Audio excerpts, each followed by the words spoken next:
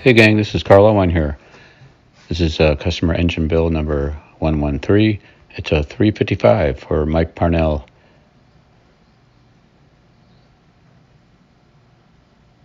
What we have is the basic non-splayed cap block. It gets machined locally. The pictures here are right at the final cleaning.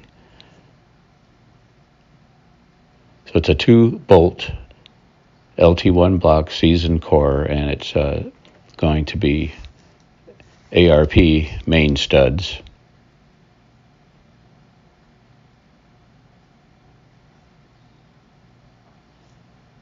The block has already been painted. I painted it and cleaned it. Now we set the shop up, clear out some nice space, and getting ready to put the cam bearings in first. There's a picture of one of the bearings. It's hard to get a picture of all of them all at once. The cylinder heads were, according to Mike, they were damaged at one point, and this is as good of a repair as possible. I don't think it's going to hurt the head gasket seal. Camshaft from Lloyd Elliott. Later you'll see the cam card. It's a billet core. I love billet cores. They're so much stronger. So here's the cam card.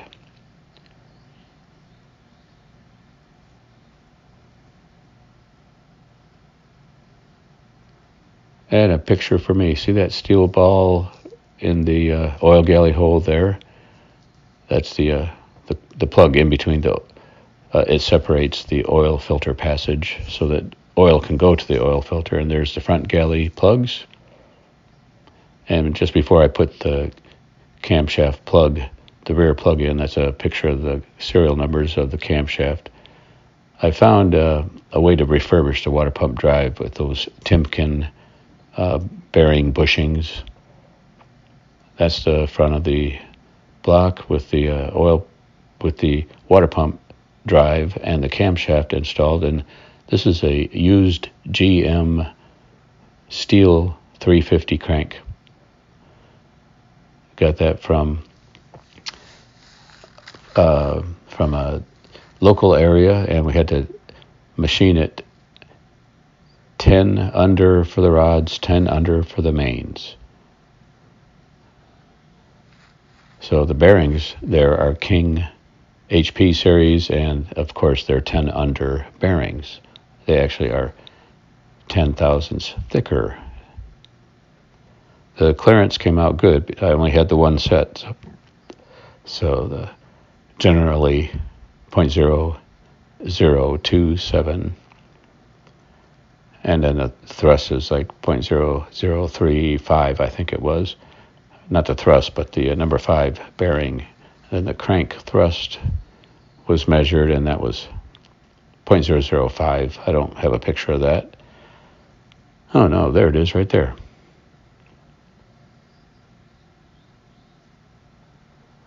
So I put the crankshaft in, and I didn't notice it until I put it in. There was some real sharp edges, and so I deburred that, being careful not to get metal anywhere. And piston rods are assembled, and that's as far as I got today. So more on this engine later.